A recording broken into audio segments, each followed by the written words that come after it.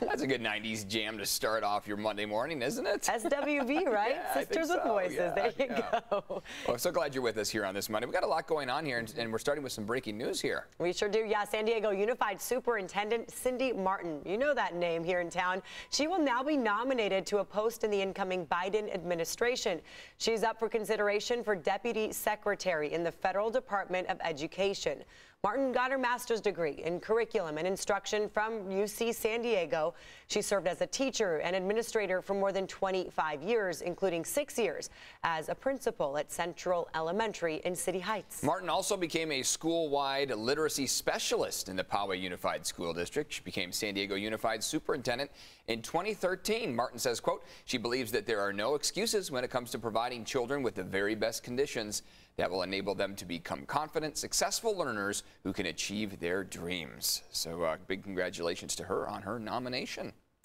Meantime, it is setting up to be a very busy week in Washington. President-elect Joe Biden will take office on Wednesday, and the nation's capital is locked down with thousands of National Guardsmen in place. Meanwhile, inside Capitol Hill, lawmakers are preparing for the impeachment trial of President Trump. Deborah Alferon joining us live in Washington right now with more on this startling news and video of the riots, this new video. Good morning. Good morning, Eric and Netta. And this new video, it shows that several of the rioters actually say in it that they are here at the Capitol because of President Trump. And no doubt you'll probably hear about that a lot in the impeachment trial.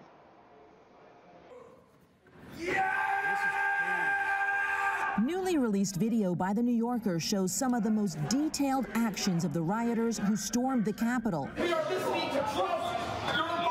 The pro-Trump mob rummaged through desks of U.S. senators, believing some Republican lawmakers would approve. I think Cruz would want us to do this, so yeah, absolutely. I think we're good. The nation's capital has since turned into an armed fortress ahead of President-elect Joe Biden's inauguration. Sometimes the enemies are a little closer to home. Concerned about a potential inside attack, the FBI is vetting all 25,000 National Guard troops now stationed in Washington. Protect property and life.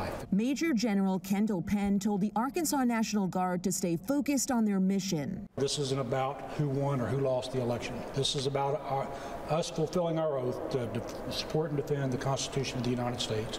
Congress is investigating the intelligence and security failures leading up to the Capitol assault. The Senate is also preparing for the impeachment trial of President Trump.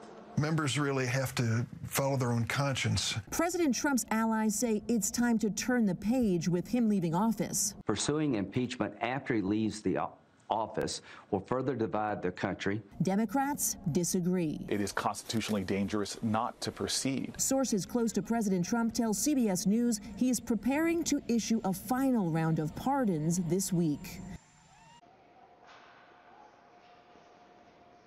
And that final round could be 100 people or more. We could find out about some today, and we'll likely find out about the bulk of them on tomorrow. It's going to be a busy week, Eric and Netta. Yeah, a lot happening where you are, that's for sure. All right, thanks, Deborah, for the updates. Appreciate it. And we are learning more about what President-elect Joe Biden plans to do on his first day in office. He plans to end restrictions on immigration to the U.S. from some Muslim-majority countries. Biden will make masks mandatory on federal property and during interstate travel. He will also provide a path to citizenship for millions of immigrants in the U.S., as well as rejoin the Paris Climate Accord.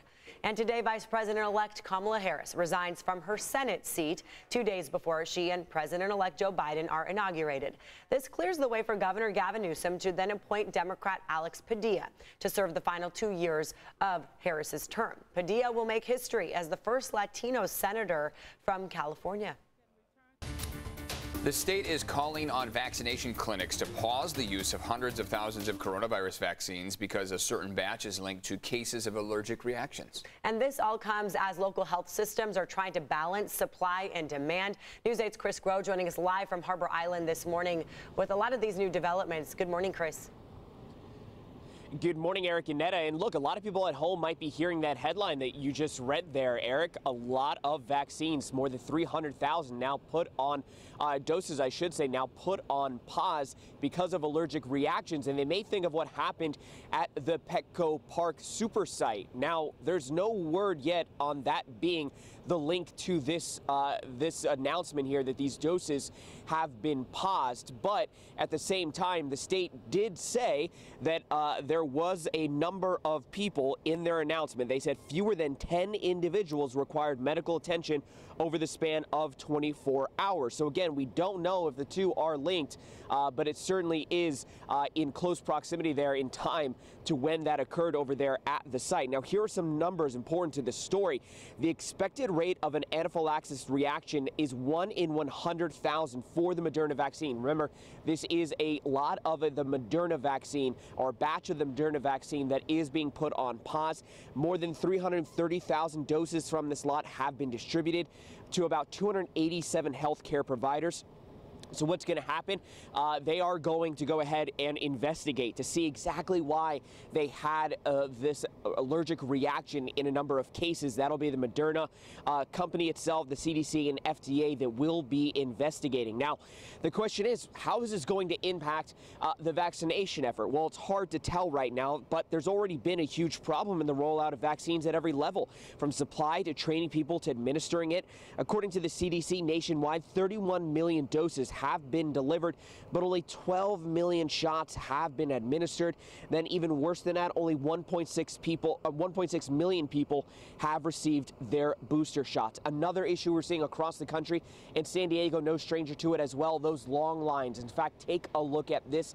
This is the scene that we saw recently at that super site for vaccinations at San Diego's Petco Park. That lot out there, the tailgate lot, you can see the line stretching and extending through downtown as the county tries to vaccinate 5,000 healthcare workers, or Tier 1A members there a day. Now, this vaccine super site is still open. Again, they are using a different batch of vaccines despite those allergic reactions that we saw, or I should say in lieu of those allergic reactions that we saw happen.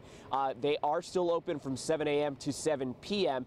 And if you want more information about getting an appointment there, if you're a healthcare worker, if you're someone in Tier 1A and want to make sure that you get vaccinated, go to CBS8.com and click on the help button. Eric and Netta. And to keep up with the latest developments on the COVID vaccine rollout, just text the word vaccine to 858-571-8888. We'll text back a link to all of our vaccine stories on our website. You know, this week marks 1 year since the first coronavirus case in the U.S. Nearly 24 million infections have been recorded now. The death toll now on the brink of 400,000. That is worst in the world. Los Angeles just became the first county in the nation to hit 1 million cases. The situation is so bad, their air quality regulations were just lifted to allow for more cremations. LA is also now facing a new, more contagious strain of the virus. Officials say it's different than the UK variant. They are working with the CDC and other research groups to learn more about this variant, including how it spreads. Meanwhile, in San Diego County, officials are reporting 1,890 new COVID cases. That's about 8% of nearly 25,000 tests given. Hospitalizations around the county are just under 1,800. A little more than 400 of those patients are in the ICU right now. 88% of all ICU beds are currently in use. And we have 38 new deaths to tell you about, bringing that total now in our county to 2,103.